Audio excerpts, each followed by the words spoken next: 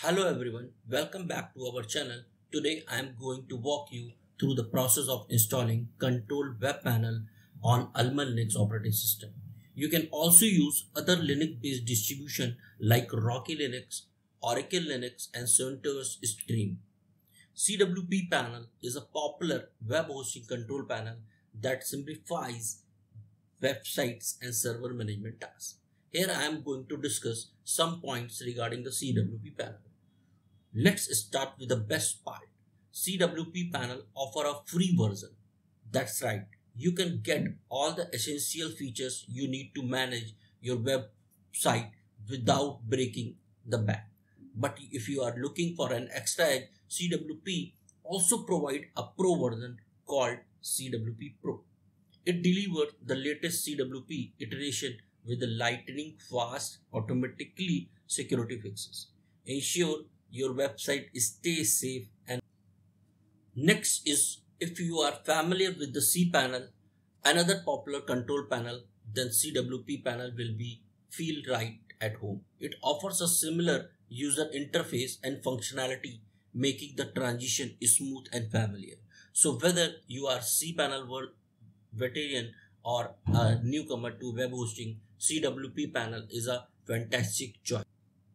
Before we dive into the installation, let's talk about what you will need. To run CWP panels smoothly, you will want a fresh installation of a compatible operating system. This could be a CentOS, Almalinux, Rocky Linux or similar distribution. Make sure you have at least 2 GB of RAM, 20 GB of free disk space on your server. The good news is that the CWP panel boosts extensive compatibility. It officially supports a whopping 8 version of Alma Linux, CentOS Stream and Rocky Linux and Oracle Linux. This gives you a lot of flexibility when you're choosing your preferred operating system. While CWP panel scripts are also available for the version 9 of these operating system, it is currently in beta. This means there may be a bugs and unexpected behavior. For the most stable experience, we highly recommended sticking. While CWP panel scripts are also available for the version 9 of these operating system, it is currently in beta. This means there may be a bugs and unexpected behavior. For the most stable experience, we highly recommended sticking with the installation itself.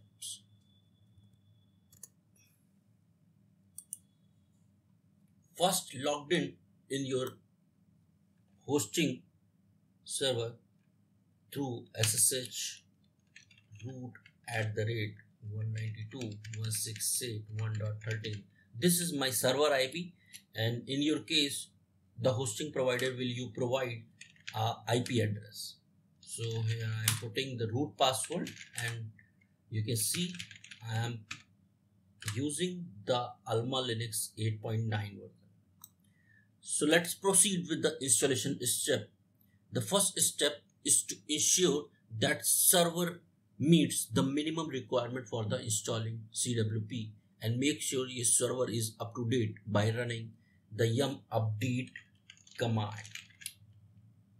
Yum update and a -y will update all the software packages and in your server. So here you can see the 515 MB total downloaded size. It will take some time. So I am pausing the screen for a moment. There an update in progress and it will take a little while to finish. Once it's done, I will back and running again. In the meantime, feel free to take.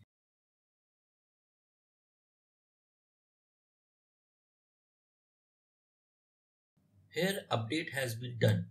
Now we can also verify to again run the yum update command, and the output is nothing to do.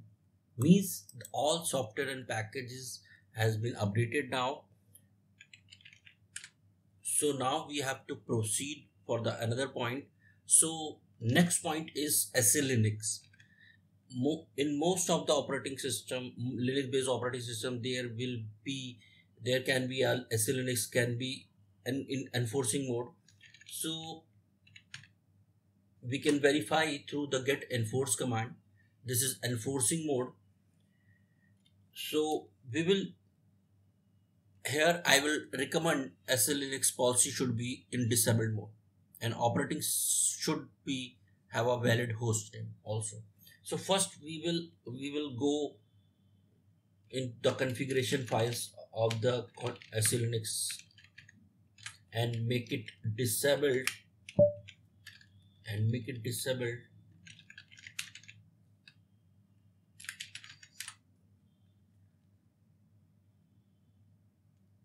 Here you can see the get enforce command will still show the enforcing mode, because SLNX policy make changes when the system will reboot it. So we will reboot our operating system. Before reboot our operating system, I am going to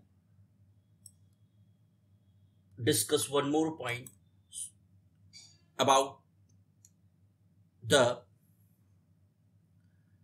we should have also a valid host name, so that you can access the control web panel CWP panel interface by the host name also. Host name CTL command will show you the computer host name. So currently it is set on the localhost.local domain. Here I have a command I have also written in my slide, hostname CTL set -hostname, and what subdomain you will use. So here I am going to use CWP panel.example.com. Means you have a one domain, there you should have create a subdomain and point into this server. Here I am setting my host name CWP panel.example.com. Now you can see the host name CTL, the host name has been updated. The host name mostly try to configure like in FQDN format. FQDN format is a fully qualified domain name, so that you can access your control panel through the host name. Okay, so you can also ping your host name so that you can verify your host name is pointing to correct server. Now, after making changes, updating operating system, making SLNX configuration changes, and update host name, at last I am going to reboot my server. So reboot, I am rebooted my system. Now next we need to download the CWP panel script, installation script.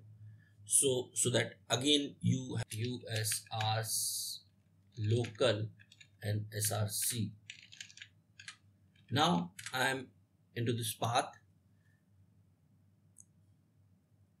and execute wget command with the cpanel installation script. You can also take this official script from the official website of control web panel through in the installation instructions. First, I hope I will need the wget command, which is not installed, I think. So yeah, wget command is not available. So before executing the wget and installation script, we have to install wget command, wget.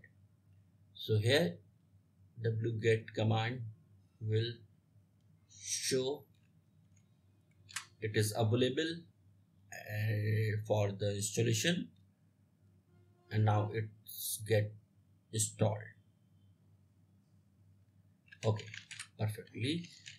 Wget command is installed now, the path is usr bin wget. So again I'm going to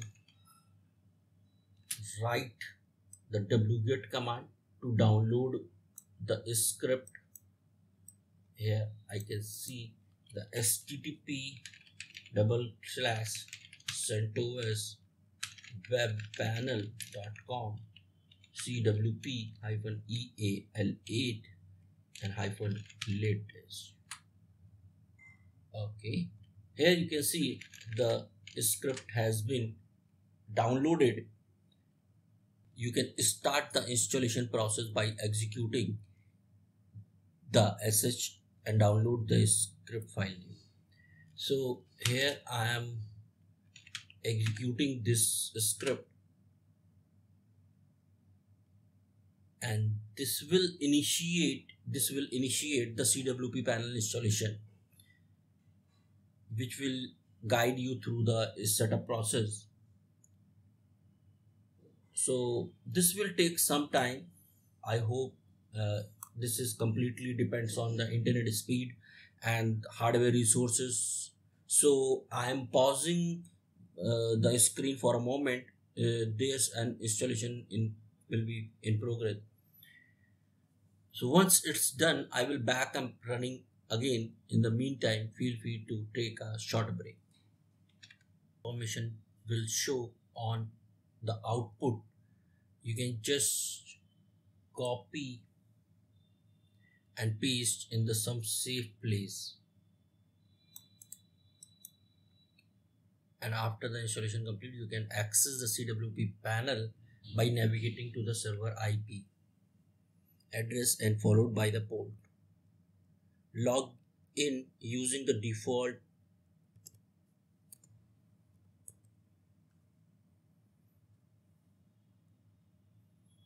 After installation done, the access information will show on the output, and you can just copy and paste in some safe place on your system.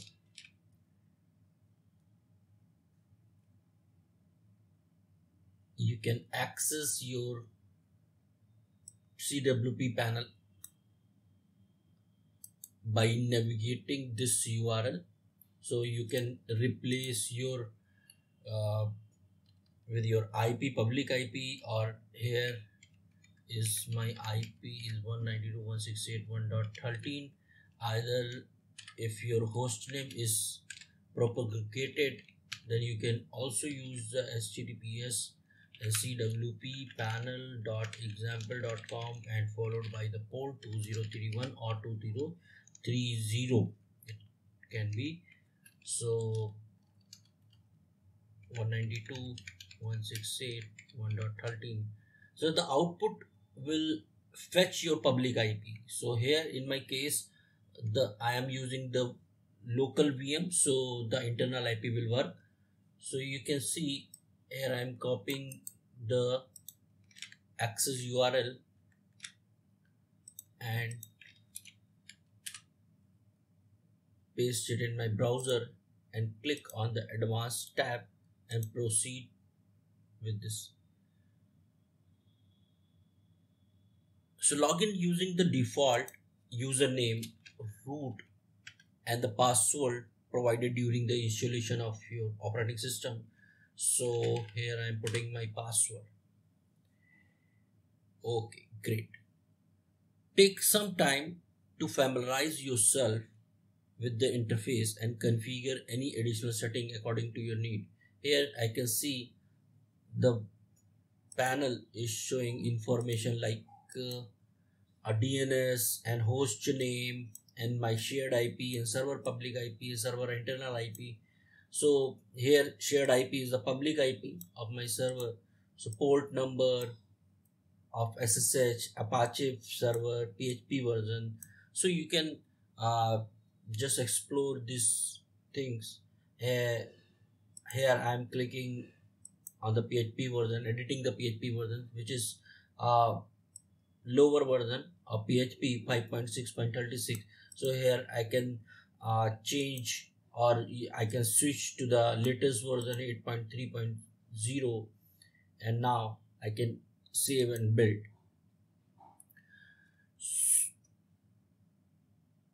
I hope now you found this CWP setup tutorial useful in setting up your web hosting environment. But I can understand that setting up a server can sometimes be tricky and you might have specific configuration need or questions. So if you need more videos about Linux or web hosting related, want me to cover a specific topic in more detail, so don't hesitate to drop a comment below. And maybe your comment might just inspire my next video where we dive in deeper into CWP configuration and address your query heads on. Thank you for being part of this video. Thank you very much. Please share, like and subscribe for more helpful tutorial.